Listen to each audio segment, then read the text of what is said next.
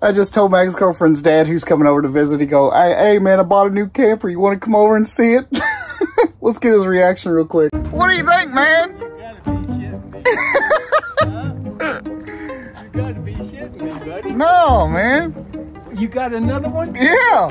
This is a shorter one, though. Yeah, it's 26 foot. And your other one was what? 28. What was the name of the other one? It was a Legrand. No, I meant, what was her name? Oh, Ava. Ava. And then what's this one? This one's name is Ivy. Ivy. Well, Ivy is, Ava's pissed off at Ivy. Okay? Yep, there she is, boys and girls. Ivy, the 1976, actually it's model year 1977 Avion Travelcator, 26 foot. Not really sure the model number. I'll have to look that up. So a lot of people were like, at least family and friends and stuff like that, they're like, oh my God, dude, you bought exactly the same thing? Like, why did you do that? You know, what was the purpose? Like, why didn't you just keep what you had? Well, first of all, I mean, I wanted something smaller, so I got something smaller. But honestly, the biggest thing is, like, you just can't get your money back out of most of the new stuff. You're just going to have to realize that when you buy that stuff, it's going to, you know, depreciate. You're not going to get... This is already fully depreciated. All the value as far as the tax man is concerned is gone. It's gone. So it'll be even less as far as I'm concerned than the other one, because the other one was a year newer. So my registration and all that stuff is going to be much cheaper than if I bought a new one, and cost of ownership is going to be a lot less than a new one, because a lot of times people that buy brand new, they know that there's still a lot of bugs in newer campers and newer trailers. Like, it's just the way it goes. Not to mention, just look at this thing. Like, it's got so much character. It's got a soul, man. There's only a few of these left out on the road, man. There's not a lot of people that are going to be driving these things around. She's in excellent shape. You know, the skin is almost perfect. The underbelly, oh, the underbelly. Look at this underbelly. It's almost perfect. It's almost perfect. Look at that down there. Oh my God, look how clean that looks. I mean, it is in really, really good shape. And the roof is too. When I went to go look at it, I even climbed up there on top of the roof, and it's in really good shape too. It does need to be resealed though. I mean, no one ever thought to seal anything up on that roof. So the roof itself is in excellent condition. It's just, it's never been sealed. So I don't know why that's the case. I mean, that's one of the first things that I would do is, you know, put something up there on the roof, because you've got seams and you've got all those rivets. It's just a really good idea in general to go up there and seal all that stuff up to help prevent any water intrusion, because it may not happen today, may not happen tomorrow, but it's going to happen at some point. So I got 2 or 3 rolls of Eternabond tape. So that right there is $150 right out of the gate. And right now, today, I'm setting up new batteries. The ones that came with it were no good. They wouldn't hold a charge. They weren't very good quality batteries anyway. So I'm gonna add these older AGM solar batteries to it and just use those. Now, as far as the inside is concerned, it looks pretty good. So it's got flooring. Cabinets are all original. I've already been in here kind of tooling around with stuff. Obviously, the decor is not really my style, so I'll probably be trying to change things up in here.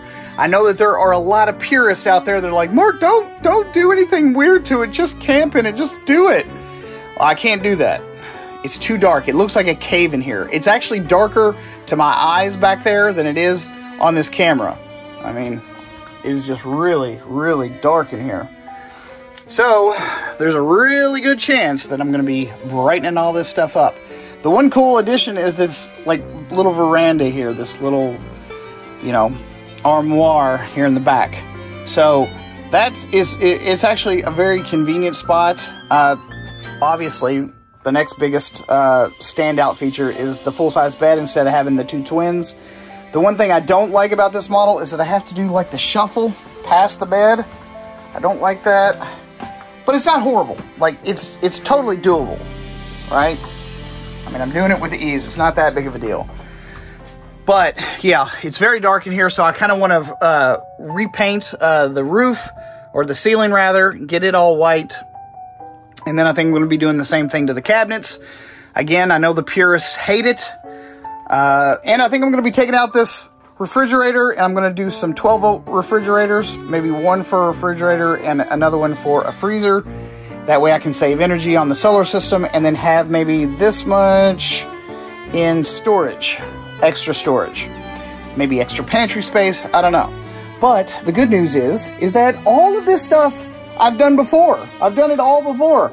Obviously, it's going to be a little bit different because I'm not going to have the help of my ex-girlfriend, so I will just have to try and remember everything that we did and try and duplicate it. But overall, she's in damn good shape, and I'm pretty excited to get started on this project.